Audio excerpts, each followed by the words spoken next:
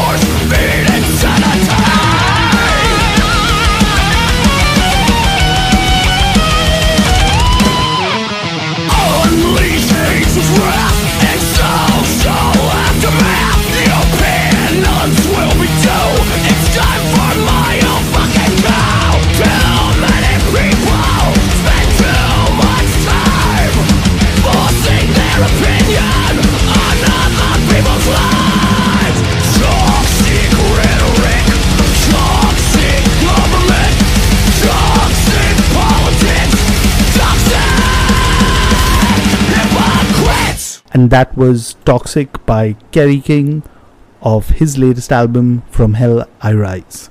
The band are embarking on a European tour starting from the 3rd of June, so do check out the dates. They're playing headlining shows in the UK, Netherlands, and Germany, and also making festival appearances at Rock am Ring, Hellfest, Tuska, Grasspop, Download, and the list goes on. Do check out the links in the show notes for more details. Now, on to today's episode. I'm a huge fan of the dark and doomy sound of Pallbearer, so I was really glad to speak to Joseph Rowland about Mind Burns Alive. If you haven't already checked it out, it's out right now via Nuclear Blast Records. I've left the links to all in the show notes. Do check out the album, and here's my chat with Joseph. Hi, Joseph. Welcome to the podcast. Hey, how's it going? All right. So we're talking a week or so away from the release of your fifth album, Mind Burns Alive. How does it feel to be doing press and just kind of the excitement around the album? Oh, the anticipation is definitely building. I've been doing more and more press in the lead up. It's always exciting every time we have an album coming out. Um, Seems like there's definitely been a lot of people talking about how they've connected with the songs that we've released so far. So definitely looking forward to it. Now I'm gonna pause on that because there are multiple things about the album I want to talk about, especially the subject matter itself. Uh, Okay. but before we kind of dive in, I just wanted to also talk about one of the things I read you describing the album, and I wanted to kind of get more into it. And I'm going to quote you, where you've said it's an exploration of fate, where you're deceived by your own instincts and internal voice.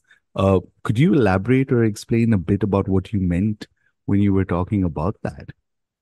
Yeah, I mean it's an allusion to like mental illness, like losing your mind.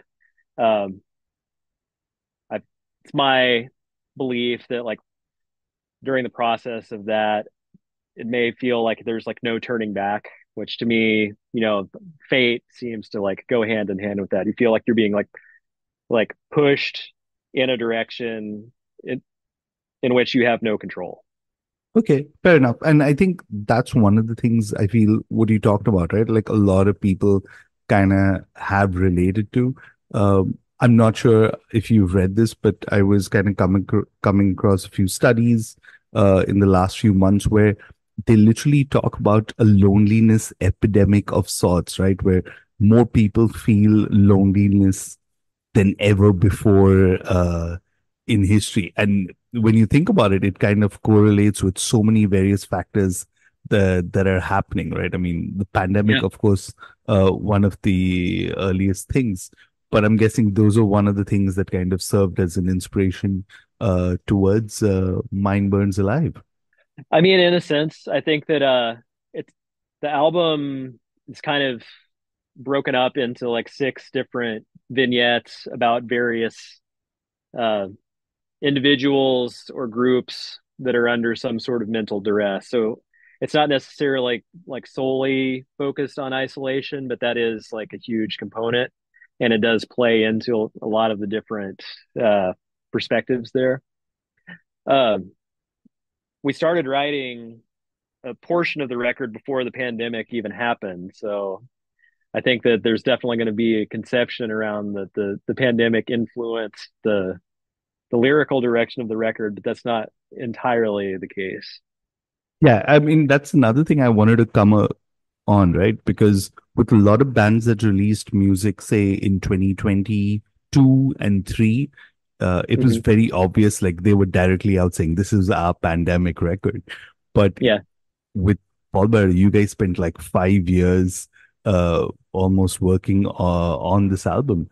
And actually, that's what I wanted to touch upon a bit because you'll spend so much time. Was there anything different? Y'all kind of took a different approach to maybe writing the album compared to your previous albums this time around? I mean, the writing process wasn't considerably different. I think that the main difference was when we got to the production component. I relocated from New York City, where I'd been living for close to 10 years, back to Arkansas. So we were able to like really dive in and work on the production of the record, like without being on some like very limited timetable. So, I mean, for us, the songwriting and then also the production kind of go hand in hand a bit because we're like very focused on the nuance in the songs and layering and things like that. So the Yeah, and arrangement and the writing are kind of uh, inextricable from each other. I'm glad you kind of touched upon the recording, right? Because I was reading up on this, and the press note also came saying that y'all actually had two attempts at recording this before y'all finally did it at your own studio space, which is the Idlewild Audio. Uh, Couple of questions on the recording itself, right? How did it feel, and how did that kind of having your own studio space impact on the overall uh, sound, what we finally hear on Mind Burns Alive? It had a massive impact because we were able to have the pressure taken away of being worried that like every decision that we were making was happening like kind of on the clock. You know, when you're at a commercial studio, we did some of the tracking at a commercial studio, but we didn't have the pressure of being like, all right, the album has to be finished. Like when you know when we're done, like we're gonna like not have money to finish the record or something like that. We're able to you know take our time and like get together over a meal or over drinks or whatever and like discuss things happening in the production and arrangement of the record and kind of like let that unfold slowly instead of feeling like we're you know just like barreling towards the finish line in a way that it was a response to the way that our previous record Forgotten Days was, because that was like very quick, like 2 weeks in the studio, then immediately into a mix session where the album absolutely had to be done in 6 days. Like it was just like this very accelerated pace that we just like, I don't think it was something that we wanted to repeat necessarily. Yeah, I mean, that sounds quite intense, especially for the kind of music that you guys write.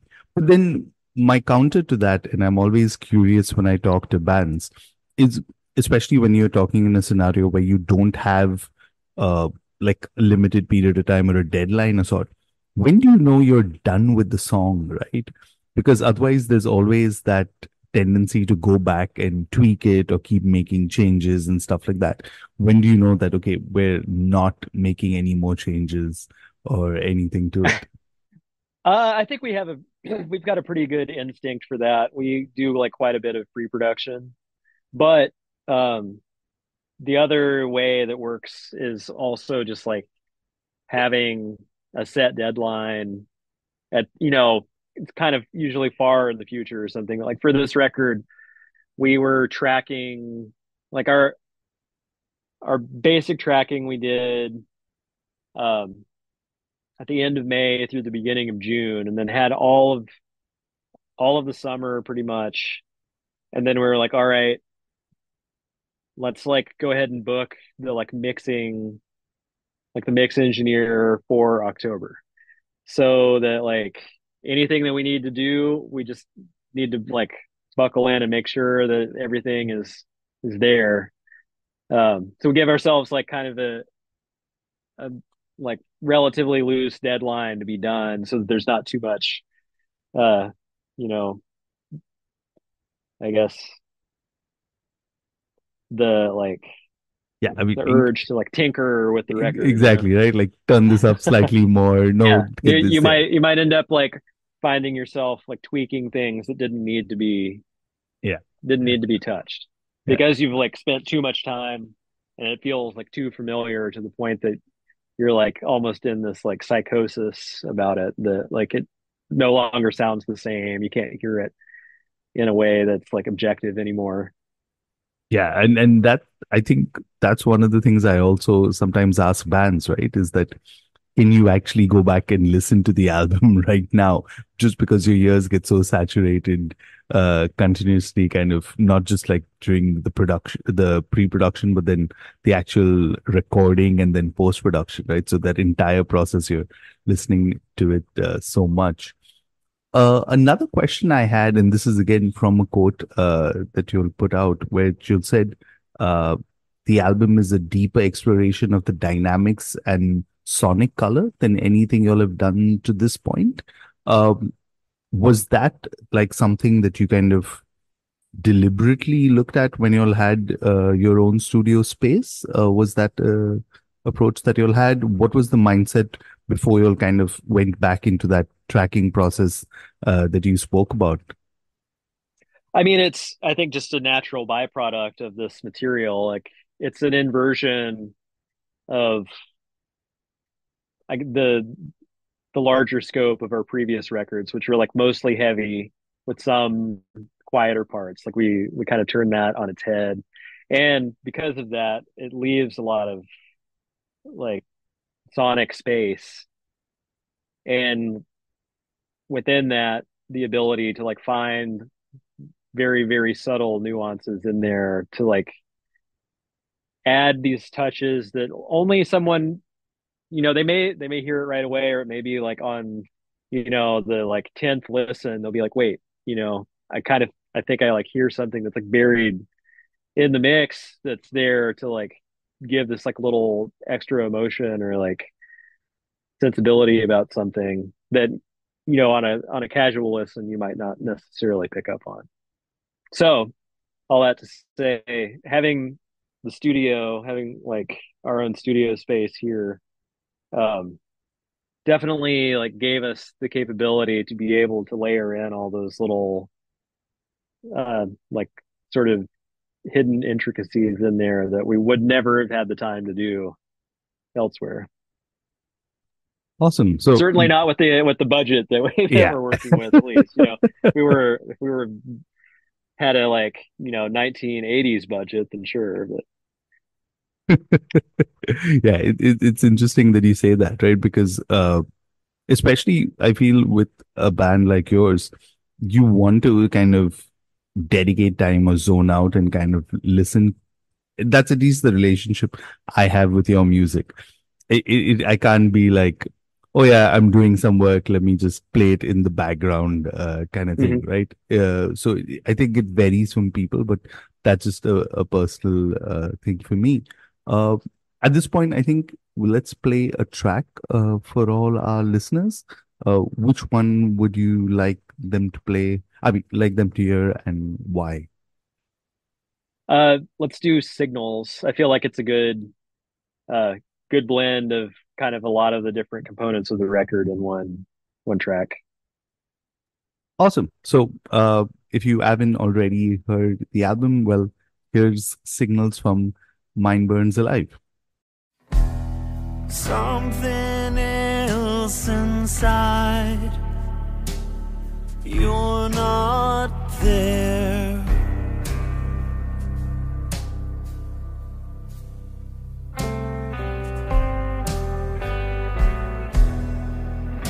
Replaced your eyes with empty glass spheres.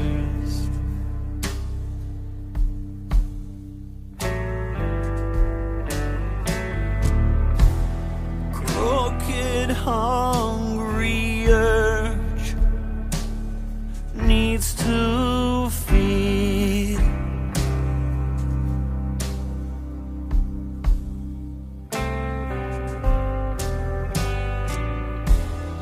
Countless empty words fail to mask the constant need.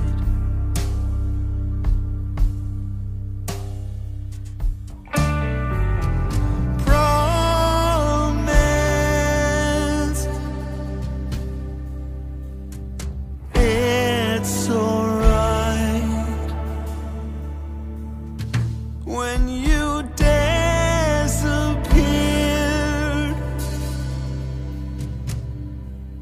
into the night.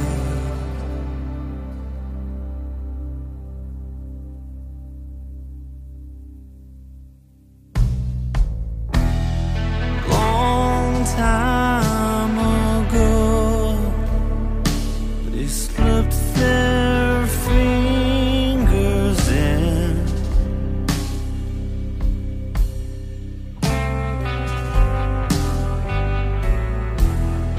Now in dark corners, you still fear wickedness.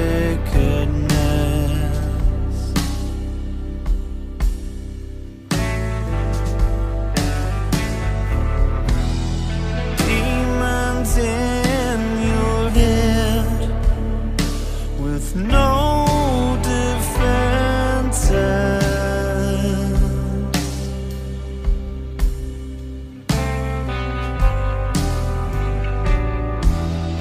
Though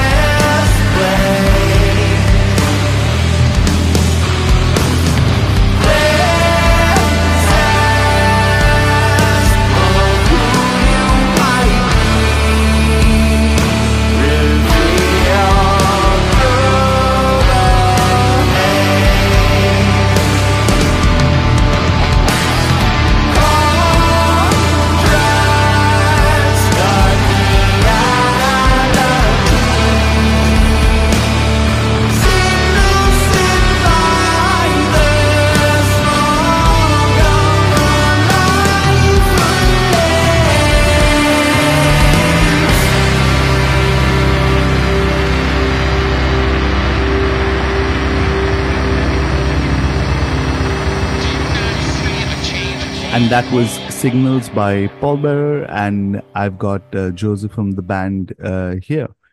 Few personal questions I had, and I definitely wanted to kind of get this answered since I have an option to speak to you. To me personally, right, when I think about Pallbearer, the sound overall, there's obviously this really catchy riff that's there that kind of just like the more you listen to it kind of gets stuck in your head. You've got like these soaring vocals of sort, which sometimes I attempt to sing along and sometimes fail. But also it leaves me with a sense of melancholy, right? And it leaves me with that sadness, so to say. If you had to kind of describe, I mean, generally, individually or as a band, what would you say makes a pallbearer song, if that makes sense? I mean, I think it's like heavy, progressive, melancholic rock music, maybe metal. I don't know. It depends on the song. But we're all, I mean, it's always an emotional core. Um, Usually something, speaking to something from our personal lives. Oftentimes dealing uh, with the subject of grief and some component of like grief and acceptance in our lives. Okay. Uh, the second thing I always was curious about, and this is, I actually last night spent time going through your albums, is the sequencing of the tracks on your album, right? One thing I noticed, and maybe it's again me kind of seeing too much into things, so please dismiss it if it is you always have like that first track, which is like heavy, soul crushing, and kind of just like sets a tone for the rest of the album. You're like, you think you know what's coming? Okay, check this out. And then you've got the rest of the album also, then you're like, holy shit. And that's always been like, I've noticed at least the last two or three albums, it's always been that. Is that something that you'll think about, like in terms of the sequencing of the album and how it kind of fits in? Oh yeah, I mean we spend a ton of time deliberating about like what we think the best sequencing of the albums will be. We spent like I don't know if the longest time is correct, but close to the longest amount of time, like trying to decide what the sequencing would be for Mind Burns Alive. It was definitely different than what we had anticipated before going into the studio. We had a way different preconception of like what the what the like sequence would be like, and then as the songs evolved through the production process, we started to like feel like there should be some shifts. So yeah, we definitely like get really nerdy about the like proper order for everything. Okay. Couple of things more I noticed that you all did, and maybe it's again me spending so much time reading through this album. You'll actually put out a related listening playlist for two of the Mhm. songs. Um, Quick question being, will there be similar ones put out for the rest of the four songs of the album? And kind of talk us through the listening playlist for the two songs that you'll put out so far. Yeah, I definitely plan on putting together more playlists. I mean it the existing ones, they can be everything, from a very like oblique feeling, that we during the writing or production process we felt like something, reminded us like just the feeling that we got from a particular artist. Or it could be like in reference to like something that inspired a riff or melody or something like that directly, or like singing style or something like that. Or just a like production trick or something. It really I'm sure that you saw like the playlists are like pretty lengthy, so breaking it down uh track by track would be its own endeavor, I think. But in general, yeah, it's kind of just a like compilation of either stuff that like inspired the the vibe or the feeling of the track during the composition phase or the production post production phase. I mean, as a listener, I was very happy to kind of see some very familiar names. I mean, like, I'm just looking at the playlist for Where the Light Fades, and one of the tracks actually is Silver by Yesu. And I Hmm. totally love that entire EP. I've listened to it like countless number of times. And for me, it's also one of those bands that I talked about, right? Like you want to get into that zone, listen to it and get kind of Yeah, lost in the music, but almost kind of like get transported to a completely different space, both physically and mentally, right? Because that's what yeah. a band like Yesu does to you. Just builds out that entire thing. Uh, Another thing I was very curious, and especially since you put out these playlists, is do you get a chance to listen to like current music, whether it's rock or metal? And if you do, like, what's been on your playlist recently, like the last few weeks or a month, if you could share? Yeah, I try to make an effort to listen to newer stuff that comes out as much as I can.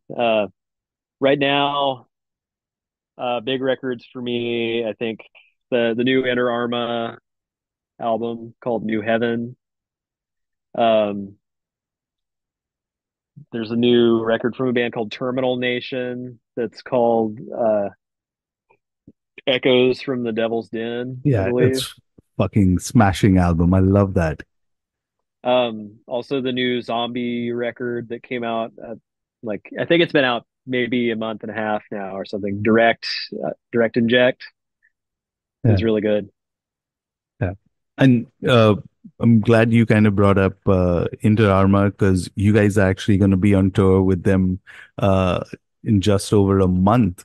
So Yeah. the tour is called Temporary Spaces. Couple of questions. What are you looking forward to from the tour? Because it's quite a lengthy one, I may add, right? You've got four bands that are touring at different times with you. You've got Rezen, Ruwake, Inter Arma, and the Keening. Yeah. Super excited about the tour. It's going to be our first full North American tour since 2018, I believe. We've done some touring, but nothing as extensive as that. Um, and all the bands are killer. Everybody, if you haven't heard Resin or Wake or Inner Arma or the Keening, all very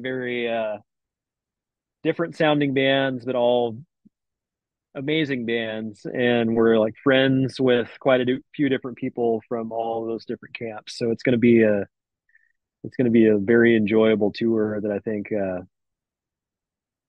every night is going to be something special.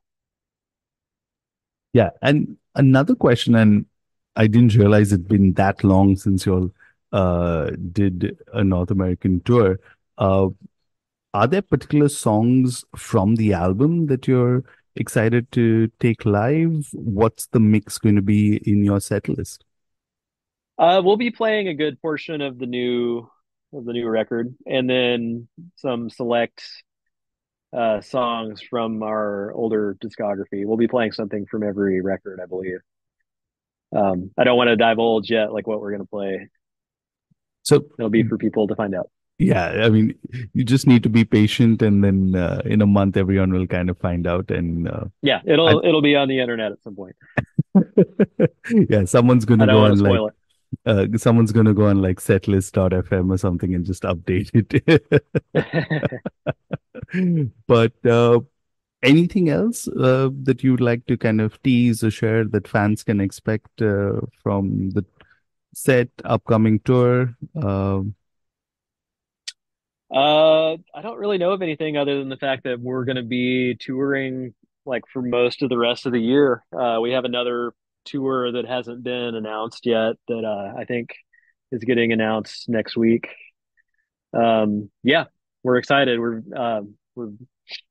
very proud of this record. We hope that it has Hope that it resonates with people. Um, and we're excited to bring it on the road.